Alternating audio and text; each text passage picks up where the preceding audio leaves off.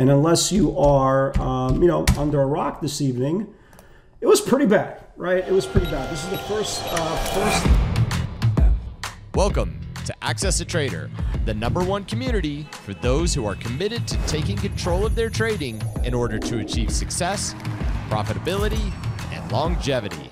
Thank you for joining us.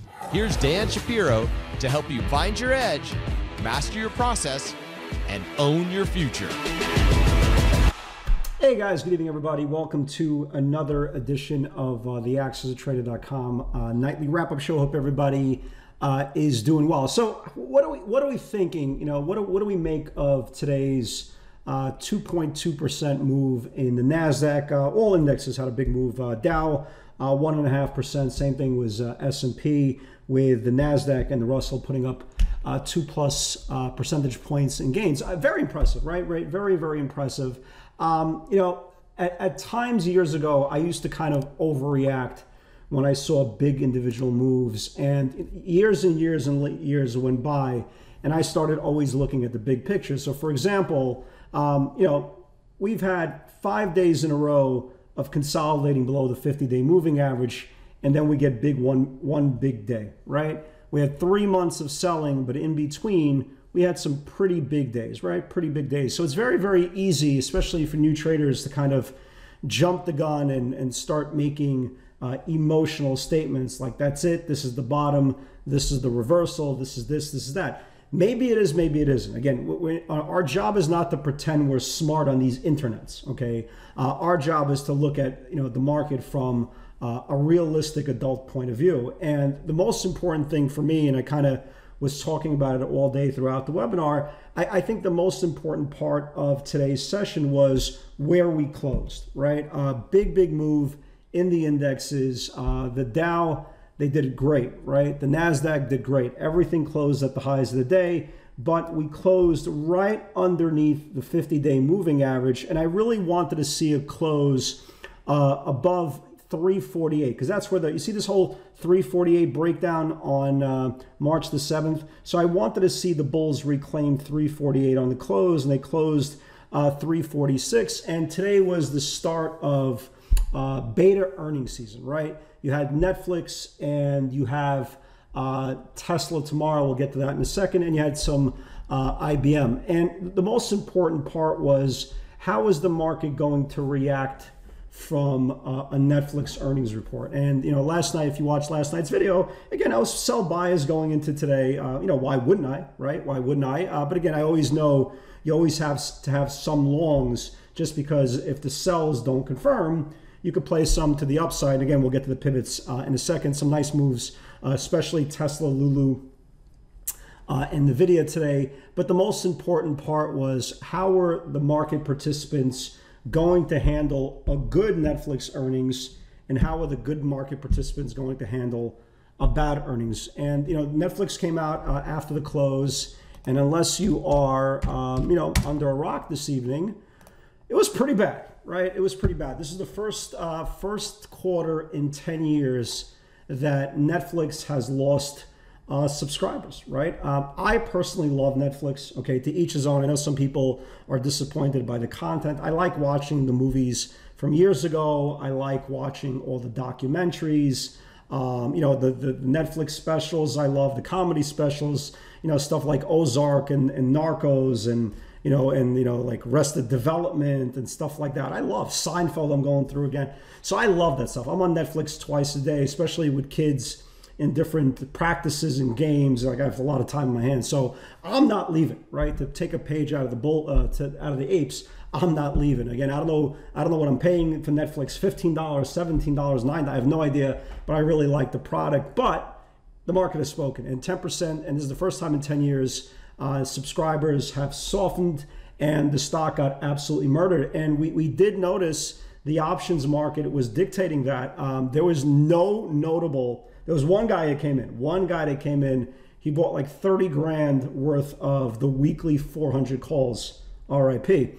But it was mostly, they were coming for the 307.50 puts all day. I mean, all day today. And we always joke around that, somebody always knows something, or they were not uncertain from taking a page from the Showtime series Billions, but they were not uncertain. And, you know, we talked about this in the webinar, and congratulations. I know a lot of you guys are short some Netflix into the earnings. It was very, very tough to see a really good quarter, a really great quarter, because again, now that COVID restrictions are being lifted, the mask mandate, I believe today was taken out of airplanes and stuff like that, and people going back to work. And, you know, it was very, very tough to see where the great quarter was going to come.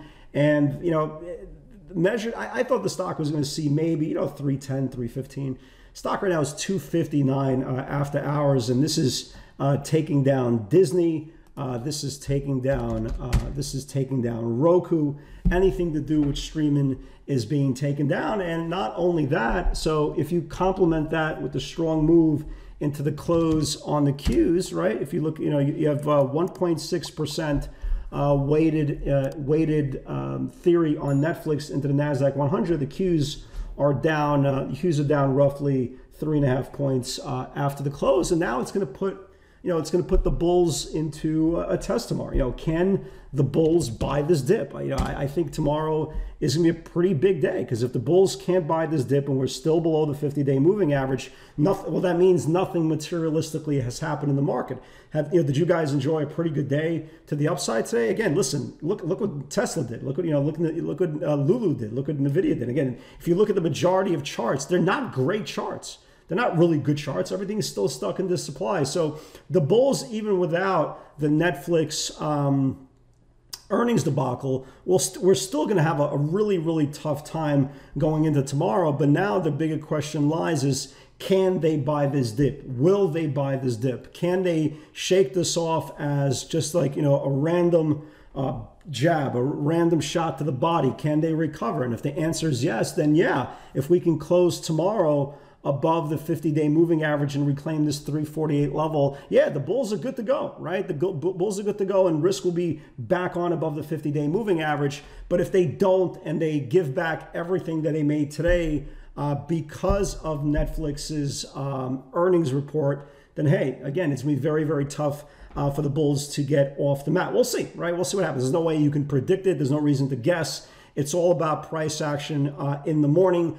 Obviously, tomorrow, the big one is going to be Tesla, right? They're coming out after earnings. Obviously, they're coming out with earnings on 4/20, obviously, right? But the point is, from the other spectrum, we've been seeing short-term call buying on the weeklies, the 1150s, the 1160s, the 1100 calls for tomorrow's earnings. We'll see. Again, we will very, very see. I think the value tomorrow in Tesla is definitely any weakness into the bottom of the range. So what they usually do, and I know a lot of these stocks do the same thing, right before earnings, they're either going to rally it, or let's just pretend in the other case, they sell it into, what you want to do is you want to trap it into the rising support. Because if they get trapped into rising support, then there's a shot this thing goes red to green. You can really get a expanded run ahead of earnings. But if it does, because right now, you know, Tesla's down like 11 after the close, just like everything else. But I'd like to see, I'd like to see the bulls get some strength. But if they not, obviously, we'll go back to the sell side. So going into tomorrow, again, there's a big day for the bulls, big day for the bears. Can the bulls make this more than a one day wonder? Can they make this more deflecting negative tone for the earnings report for technology? And the bears' job is to reject them again, take down everything we made today, and back to the bottom of the range. We'll see. That's the best we can say. We will see, said the blind man. So going into tomorrow, obviously I like Tesla on any dips. Any dips into rising support, I think that is the value play. See if the bulls get, if the bears get trapped at the bottom of the range. I like this ZBH. Look at this chart on it. Really nice looking chart. Really like a tight channel. Keep an eye on this thing. This thing starts basing. This thing could see 132. Calm. I think they make like eggs or something like that. For some reason, I remember that. I know they don't make eggs. I know chickens make eggs, allegedly.